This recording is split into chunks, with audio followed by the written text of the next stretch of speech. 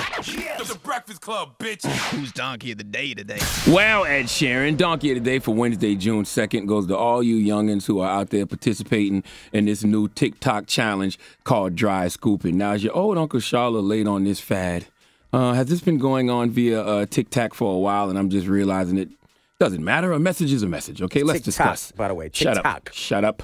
Now, what is dry scooping? Dry scooping is when people consume a spoonful of workout powder with no water. Can you imagine? Some people are comparing this to another challenge that I never heard of, and that is the cinnamon challenge. Have any of y'all ever heard of the cinnamon challenge? No. Okay, look, I can't keep up either, okay? I am 42 years old participating in the just trying to stay mentally healthy as a black man in America challenge, okay? Sidebar, life is really good when you have to make up challenges. You know how good your life has to be in order for you to make up challenges? Trust me, I get challenged every day. I don't need to be on Toxic to be challenged, okay? Now, Briatney Portillo is 20 years old. She's an OnlyFans model, and she was at her striptease job. I don't even know what that is. Does that mean she's a stripper? She was at her striptease job, and she did the dry scoop challenge, where she swallowed a spoonful of dry workout powder, and then she started sweating uncontrollably.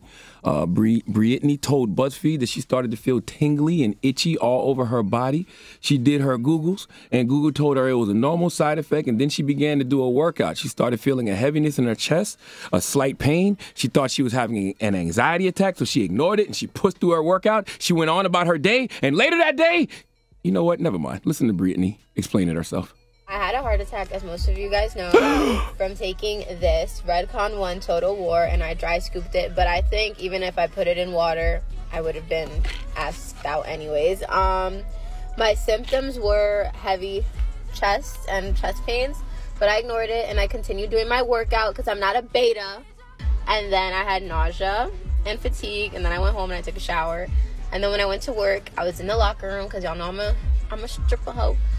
And I got chest pains again, and I went to my back, and then my left side started hurting, and my left side went limp. And that's when I knew it was a heart attack and not anxiety.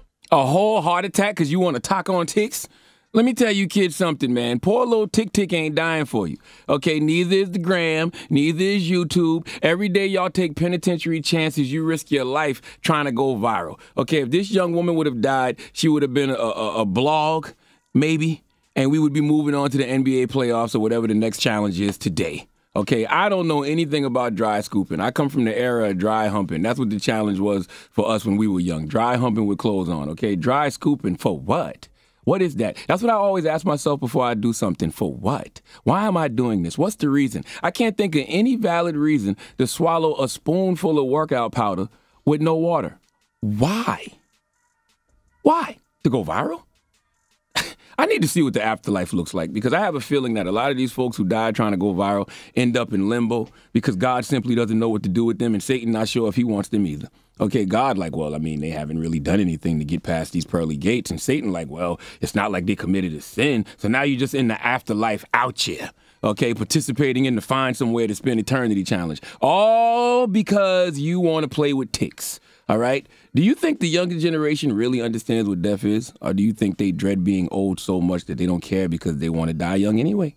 Let me tell you something. Dying young ain't it? No, sir. Trust me. Life has done nothing but get better as I've gotten older. In the words of Pastor Young, Jeezy that is, minus the BS, life is great. How about you kids focus on the get old challenge? Okay? Do things that will help you stay alive as long as possible. Focus on your overall health, physically, mentally, spiritually, emotionally. Cut out the carbs and social media challenges, especially challenges that can lead to health issues, some fatal. Okay? Let's leave the tox and ticks for music. I thought kids went on Tok and danced and sang along the songs. But they over there ingesting powder, and it's not even cocaine, it's workout powder. I don't care if it's a TikTok, a brown dog tick, a deer tick, a Lone Star tick, an American dog tick, the tick your fake Rolex does. None of it is worth dying over. Please give all those kids participating in the dry scoop challenge the sweet sounds of the Hamiltons. You are the donkey of the day. You are the donkey of the day. Yee-haw. And remember, ticks are for kids. Is that it? Donkey of the Day is brought to you by the Law Office of Michael S. Lamonsoff. Don't be a donkey. Dial pound 250 on your cell and say the bull if you've been hurt in a construction accident. That's pound 250 from your cell and say the bull.